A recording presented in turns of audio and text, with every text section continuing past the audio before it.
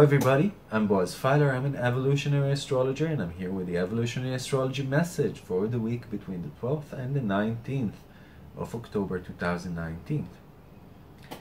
I want to remind everybody that there's an online beginners and intermediate group that is going to open within 2.5 weeks, and we still have one spot free for the beginners group, and we have 2 spots for the intermediate group. I mean, if you want to join the beginners and you are coming with a buddy, that's okay. We can even have 2 groups, so don't worry about it. But if you do want to join, do contact me. My details are at the end of this video. So this is where I talk about celestial transits that affect all of us, all zodiac signs. And you know, we have a lot going on in the sky this week. It's a full moon coming, and it's an intense energy that is in the sky this week. And sometimes, you know, I try to be more focused on the important stuff, and I omit days, you know, because I go along the week, and sometimes if there's a day that I have nothing specific to say on, I just omit it. And people write in the comments, what about Friday? You didn't say anything about Friday.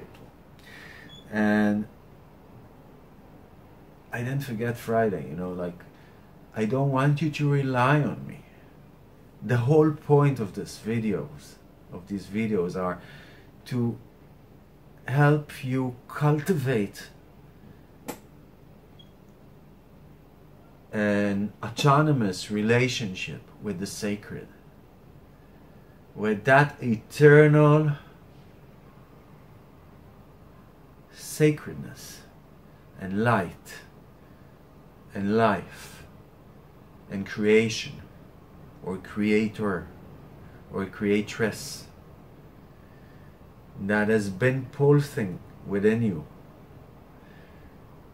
from the moment you remember yourself, and that will be there along with you until your last breath. And later on, once you leave this body, you would continue to be a part of as your energy is recollected. So you are really part of that sacredness, of that creation, of that godly, heavenly sanctity that I can only talk on, but I could never drink from that well for you. That's something you'd have to learn to do for yourself. And the whole reason I do these videos is to empower and to provide you with some kind of uplifting and a craving to cultivate that relationship on your own, not to rely on anybody else, but actually to have that force run within you on a very intimate manner and relationship. So let's see how these transits actually fall into the weekdays. So actually Sunday we're having already this opposition between Venus, the planet of relationships, of income, of our relationship really with the material plane, with our senses, with the satisfaction that we have from living in a body that has these needs. This is a time of change. This is a time of instability. Don't look for stability in your relationships or in your work environment. Look for an upgrade. Look to do things outside the box. And if there's need to progress, please have enough tolerance and patience and respect for the people and the projects that you are already a part of, that are already a part of your life. Don't be throwing away babies with bathwaters. Okay? Because that's the worst mistake we could do. But it's a lucky time. I mean, both the sun and the moon are in beautiful aspects to Jupiter on Sunday the 13th. we're coming up to the full moon. It's an energy-packed time these days, for ill or for good. I mean, we'll need to know how to control these energies, and it's a bit of a double whammy this full moon, because, ooh, that was a fast motorcycle. Because it's a moon in Aries, which is already childish and emotional enough, not to say aggressive, okay, not to say intolerant. It's also what we call T-squaring Pluto, which is the higher octave of Mars. So if Mars is anger, Pluto is rage. If Mars is the action that comes out on top, on the ground, you know, then Pluto would be the emotion and the desire that actually motivated that action. So it's T-squaring that Pluto, that Hades, god of the underworld and volcanoes, all that emotional lava that is intensifying all these energies. And it's as if that we you know, we could think we'll know, you know, that we'll know how to handle this storm, and then it hits us with a double whammy, and boom, we're tumbling in it.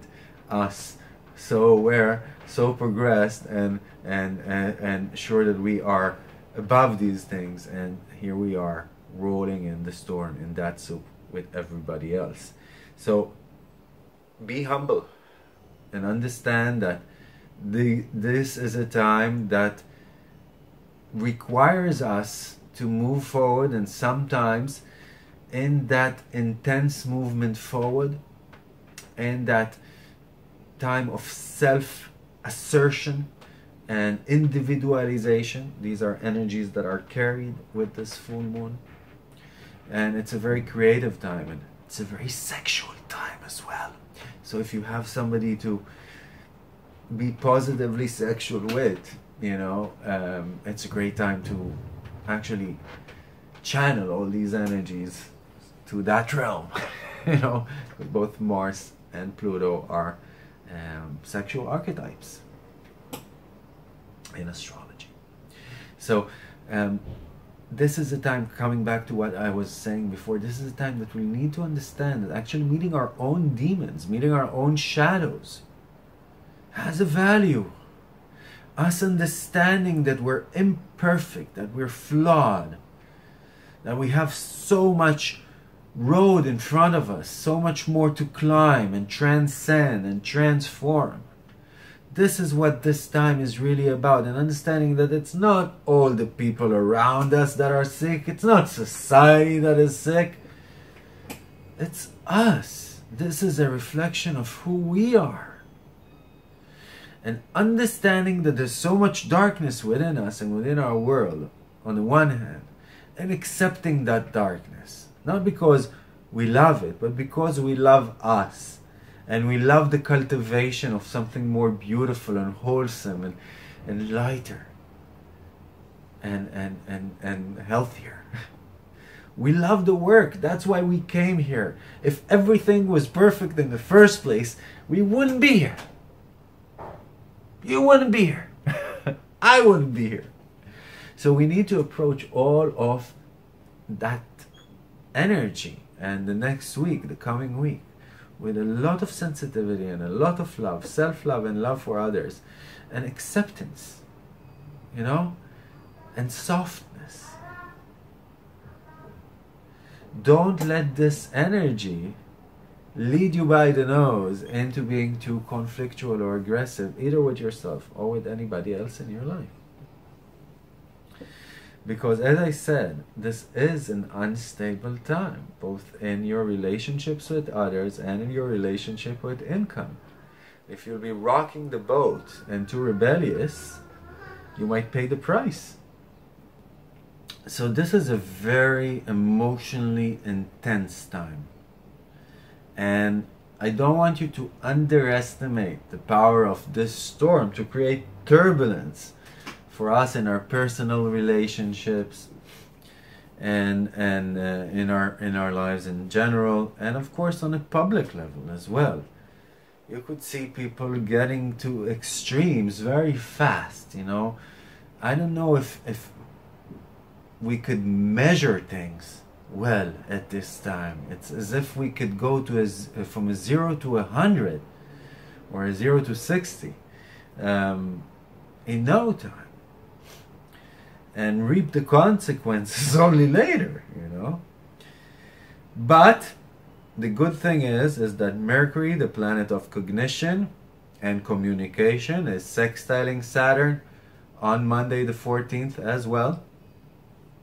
And that really provides some sense of consensuality, of common sense flowing into this soup, you know, and a need to put things that to be more stable, and maybe look at things in a more adult and responsible way, you know, do things as they should be done. And that pulls on the restraints a little bit on a time that is really quite restraintless. Then the moon goes into Taurus. It's exalted in Taurus, and we're having Tuesday and Wednesday that are generally very nice in the sky and can provide us with a sense of a lot of satisfaction, and our satisfaction from our relationships can be heightened. Our need for satisfaction in general can be heightened, and the key to these days is to satisfy yourself, to rely on self-emotional satisfaction through these days, and really think outside the box. Allow yourselves to be flexible, and these are great days for creativity, for inspiration.